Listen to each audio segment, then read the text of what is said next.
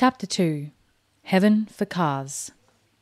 With Hammersmith Bridge just ahead of him, Alex left the river and swung his bike through the lights and down the hill towards Brookland School. The bike was a Condor Junior road racer, custom built for him on his 12th birthday. It was a teenager's bike with a cut-down Reynolds 531 frame, but the wheels were full-sized so he could ride at speed with hardly any rolling resistance. He spun past a Mini and cut through the school gates. He would be sorry when he grew out of the bike. For 2 years now, it had almost been part of him. He double-locked it in the shed and went into the yard. Brookland was a new comprehensive, red brick and glass, modern and ugly. Alex could have gone to any of the smart private schools around Chelsea, but Ian Ryder had decided to send him here. He said it would be more of a challenge.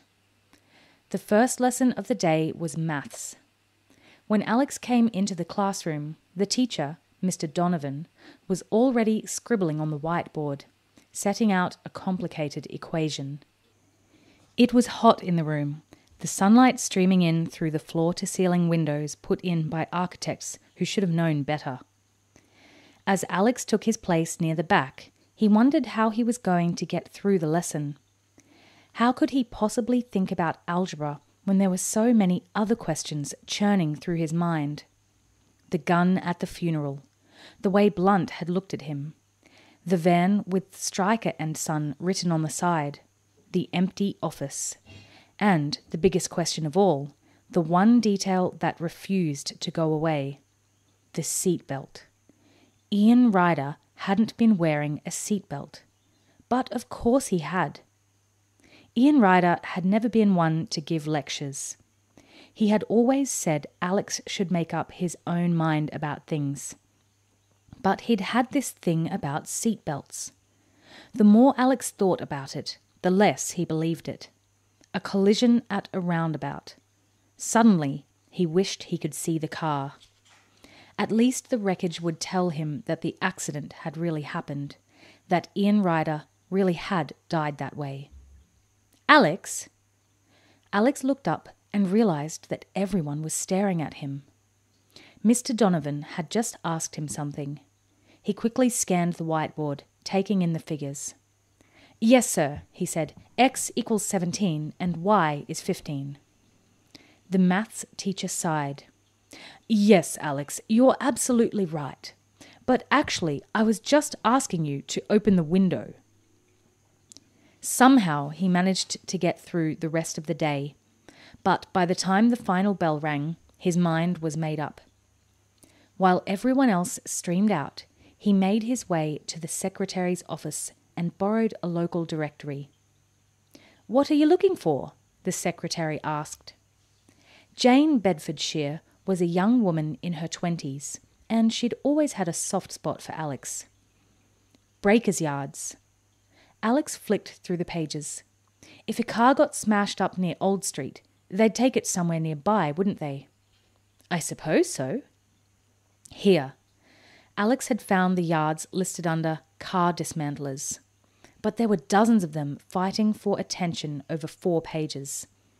"Is this for a school project?" the secretary asked. She knew Alex had lost a relative, but not how. Sort of. Alex was reading the addresses, but they told him nothing. "This one's quite near Old Street," Miss Bedfordshire pointed at the corner of the page. "Wait!" Alex tugged the book towards him and looked at the entry underneath the one the secretary had chosen. J.B. Stryker. Heaven for Cars. J.B. Stryker, Auto Breakers, Lambeth Walk, London. Telephone 020 7123 5392. Call us today. "That's in Vauxhall," Miss Bedfordshire said. "Not too far from here." "I know." But Alex had recognised the name. J.B. Stryker. He thought back to the van he had seen outside his house on the day of the funeral. Stryker and Son. Of course, it might just be a coincidence, but it was still somewhere to start. He closed the book. "I'll see you, Miss Bedfordshire." "Be careful how you go." The secretary watched Alex leave, wondering why she had said that. Maybe it was his eyes. Dark and serious, there was something dangerous there. Then the phone rang, and she forgot him as she went back to work. J.B. Strikers was a square of wasteland behind the railway tracks running out of Waterloo Station.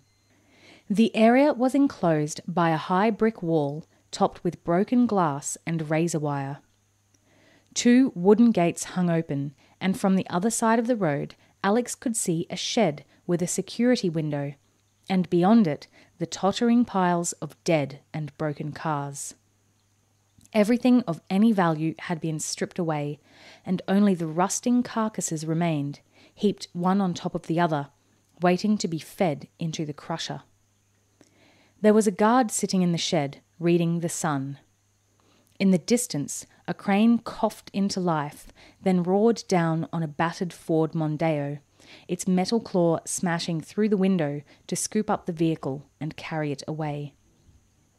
A phone rang somewhere in the shed, and the guard turned round to answer it. That was enough for Alex. Holding his bike and wheeling it along beside him, he sprinted through the gates. He found himself surrounded by dirt and debris.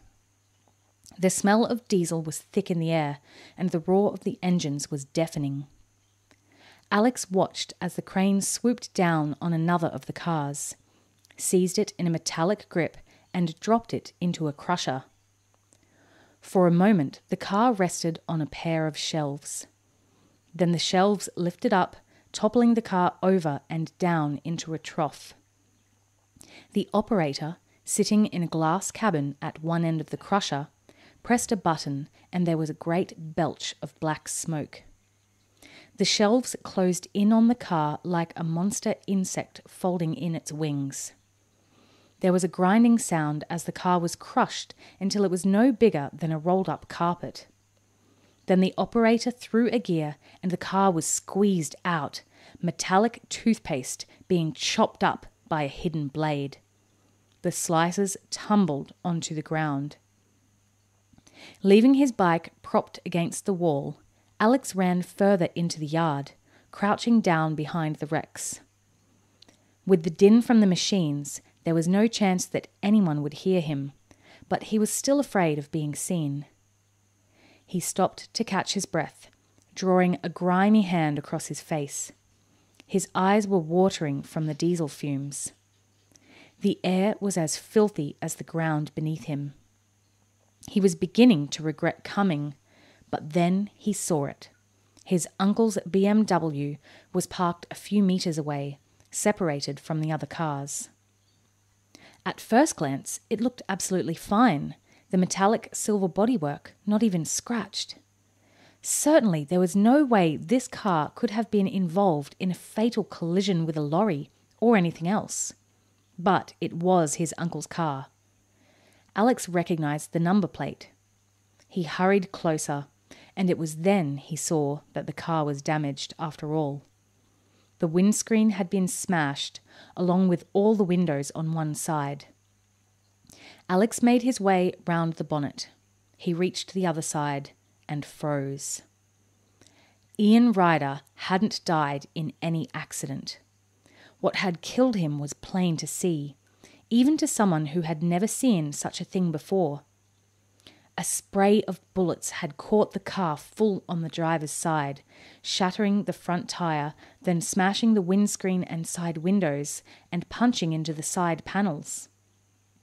Alex ran his fingers over the holes. The metal felt cold against his flesh. He opened the door and looked inside. The front seats, pale grey leather, were strewn with fragments of broken glass and stained with patches of dark brown. He didn't need to ask what the stains were. He could see everything. The flash of the machine gun, the bullets ripping into the car, Ian Ryder jerking in the driver's seat. But why?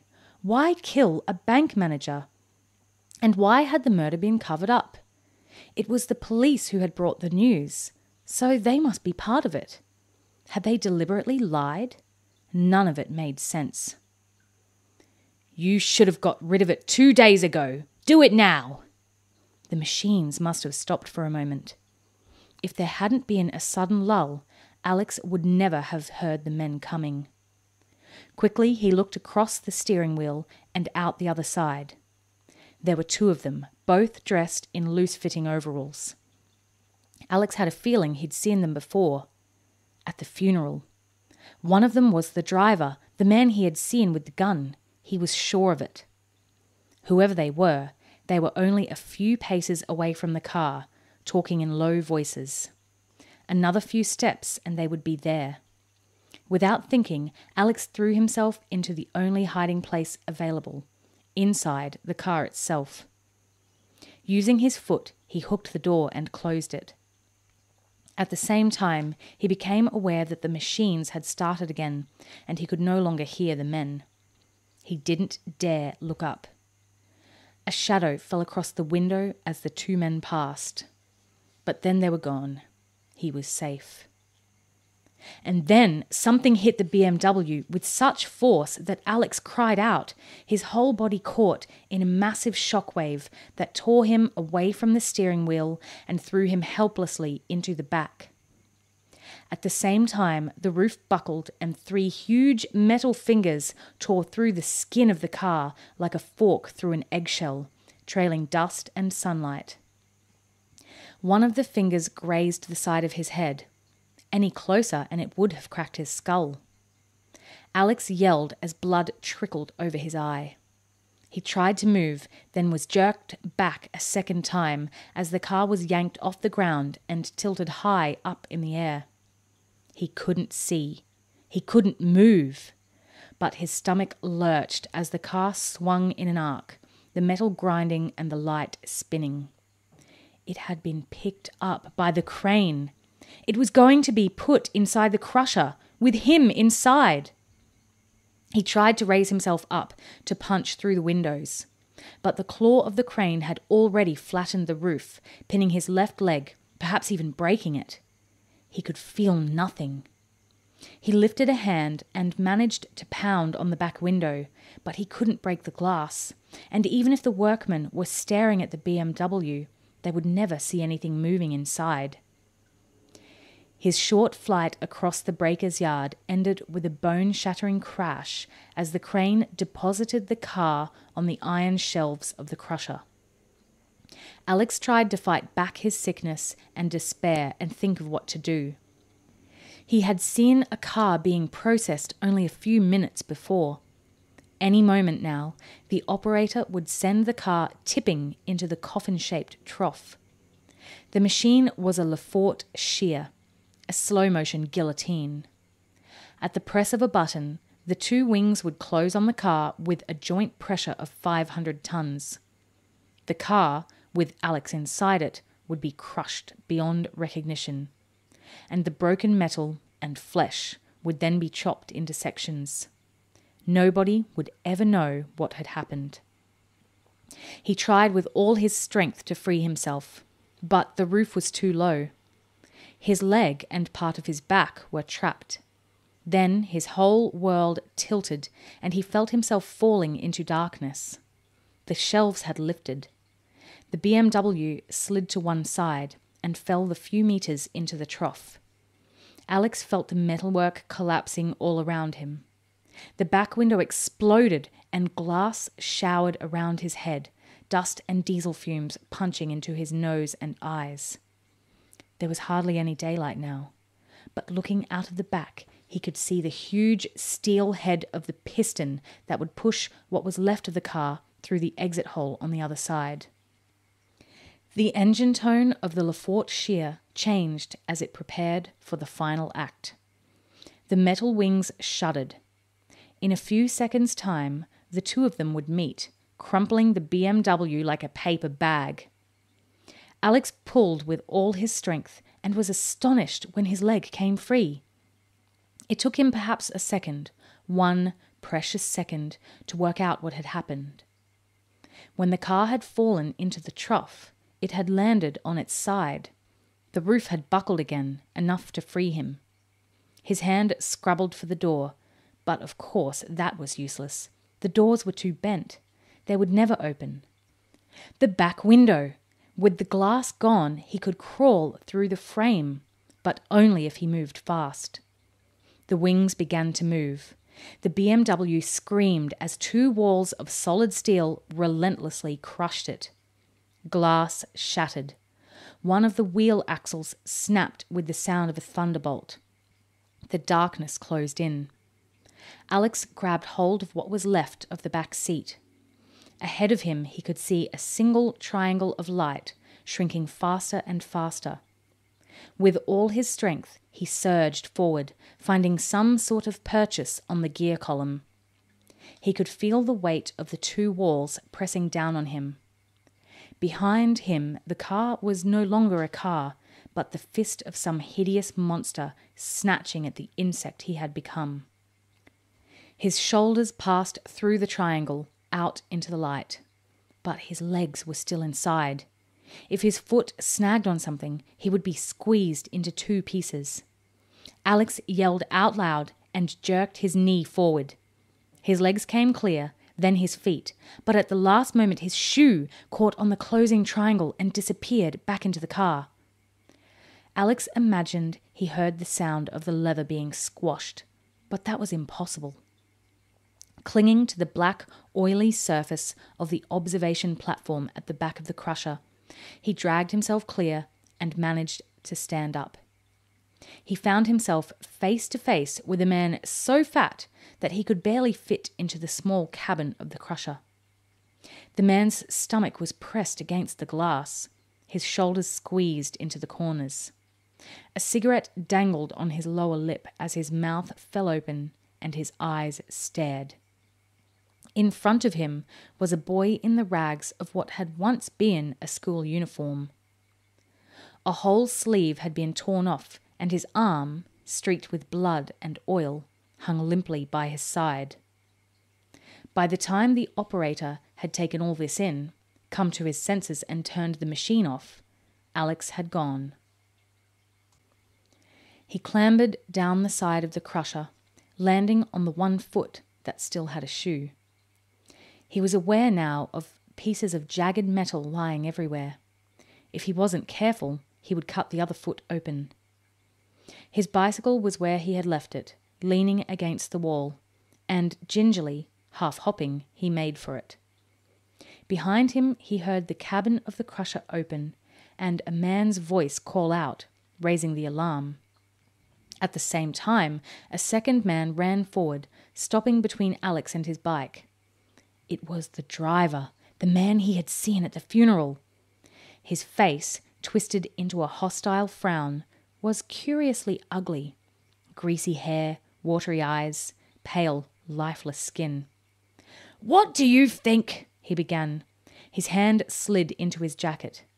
Alex remembered the gun and instantly, without even thinking, swung into action. He had started learning karate when he was 6 years old.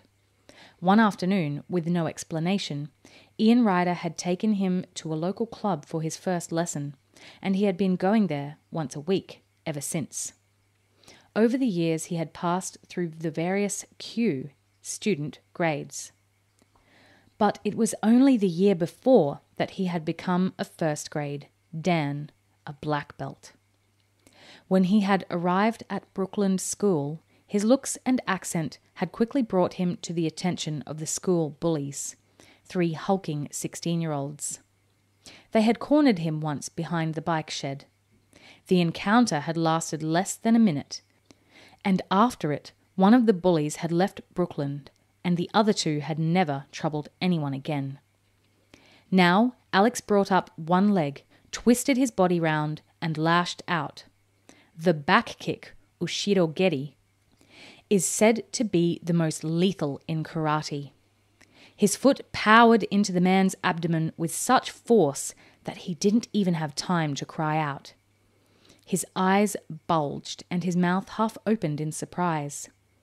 Then, with his hand still halfway into his jacket, he crumpled to the ground. Alex jumped over him, snatched up his bike and swung himself onto it. In the distance, a third man was running towards him. He heard the single word, "Stop!" called out. Then there was a crack and a bullet whipped past. Alex gripped the handlebars and pedalled as hard as he could. The bike shot forward, over the rubble and out through the gates. He took one look over his shoulder. Nobody had followed him. With one shoe on and one shoe off, his clothes in rags and his body streaked with blood and oil, Alex knew he must look a strange sight. But then he thought back to his last seconds inside the crusher and sighed with relief. He could have been looking a lot worse.